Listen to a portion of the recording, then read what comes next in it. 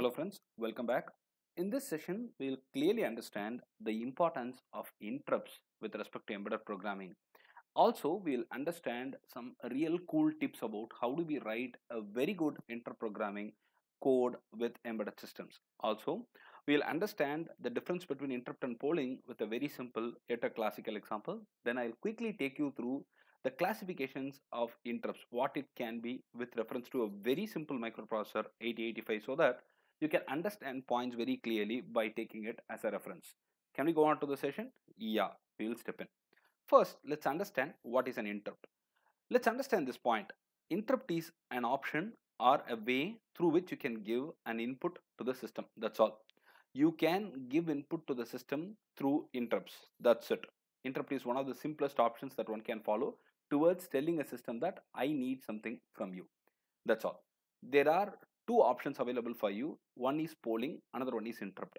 Which one will you prefer? Very simple. Let me tell you, both are equally important and interrupt cannot be kicked out or polling cannot be kicked out. Both have its own applications. I'll give you a simple application example sometime later. But now let's understand the difference in a very simple manner. A professor is teaching in the class. He's a very strict professor and he does not want anybody to open their mouth during the time he gives the lecture. But after the lecture is delivered, he wants to understand if everybody clearly have understood whatever he has taught. So he'll now start asking question, candidate 1, have you understood? Candidate 2, have you understood? Candidate 3, have you understood? Likewise, if there are 20 students, he will ask each and every student in this case where it is called as polling. The professor is polling with the attached students to see if they need his service. The microprocessor checks with the attached peripherals to see if the peripherals need the service is called polling. I have a microprocessor, there are peripherals attached to it. The microprocessor going around to see if the peripherals need the service from the microprocessor is called polling. Now what is interrupt? The same professor has become very flexible and he allows anybody to talk or anybody to ask questions during the time of class. Now in that case, he is teaching a topic and a student gets up and asks a question. This is called interrupt. The peripherals attached asking the microprocessor for a service is called interrupt. The microprocessor asking the peripherals if they need service is called polling, whereas the peripherals asking the microprocessor that they need or it needs the service from the microprocessor is called interrupt. That's all. I made it very simple. Where do we go for polling? Where do we go for interrupts? For instance, we have got a lot of modern cars available these days with a lot of safety features.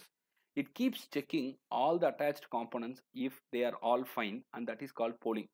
The microprocessor, the centralized microprocessor would go ahead and start asking for the data from each of the attached units that polls. But airbag is a simple example where it is interrupt. When there is an accident, that's an interrupt and immediately airbag comes out. That's it. That's the easiest way you can understand. Now, what happens actually classically when an interrupt happens? Very simple. It's called context switching. I'm having a phone now. I'm playing a game or listening to a song. My father calls me or somebody calls me. What I immediately do? The call appears as the highest priority stuff. I attend the call, and once the call is over, once the conversation is over, what happens is we get back to the same thing that we had been doing in the past. So this is called the context switching. The context from the game has been switched to the phone call, and it is again switched back to the previous one that we have been doing. This is the simple funda that happens whenever there is an interrupt or whenever there is an external request coming in terms of interrupt. So what are the things that will be copied or what are the things that will be needed to do this context switching? Very simple. Program status word. It's nothing but a flag register, you can call it. The status of all the flags, the CPU register status, the stack pointer details, all these have to be stored. And once my game is being played, there will be some stats related to it. Some data have to be stored. Once I have to come back, I need to start from the same place. So those data will be acquired and it will be stored somewhere. I'll now move the attention to the call. I attend the call. The context is different. I'll complete the call. Once I come back, I need to start from the place where I have left. So whatever I have stored already can be retrieved and I can continue my work. This is exactly what is happening whenever there is an external request coming to do something on a higher priority. An interrupt is just like a subroutine name. Remember, it is just like a function or a subroutine. When called, it should go and pull the corresponding piece of small code which will do certain activities. That's all.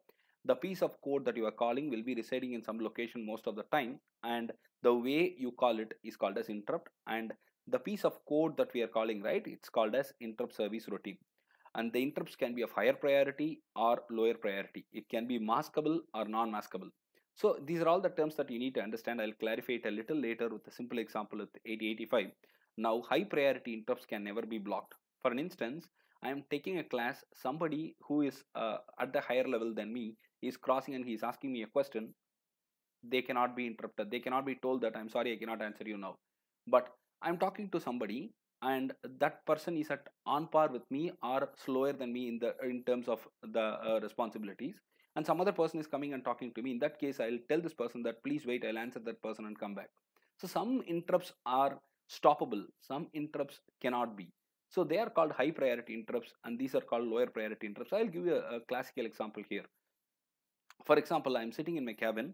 One student is coming and asking question. He is asking a very valid and a vital question. I feel that it's a high priority question. Some other student is coming while I'm having a conversation with this student. I'll say that no, I cannot stop. I'll continue this. I will solve this and then I'll come back to the next one. This is high priority. This question was very interesting and a very valid question. So I spend more time on that. Very simple example. Now I get another student. He's asking me a question, but the question is not so good, but still I was answering. But at the same time, there is another question which is coming parallelly. So I would like to listen to the question. So this is called low priority. That's it. This is the simplest way that you can understand how a high priority and the low priority interrupts can be treated. Now, remember, if two high priority interrupts are occurring at the same time, that could also happen, but might not be a possibility all time. In that case, we can, if there are two interrupts and one is higher and one is lower, there is no problem. Higher will be respected. If two interrupts are of the same priority, then we can go with having the polling to serve the high priority interrupts. So remember, polling comes here as well. That's a very important point. Now there are some best practices that you can always follow when you start coding with interrupts. Remember, all these are very important interview questions as well. Please prioritize your interrupts carefully. Keep the interrupt service routines very short. Please understand, only critical tasks are expected to be done by the interrupts. Keep the interrupts very simple.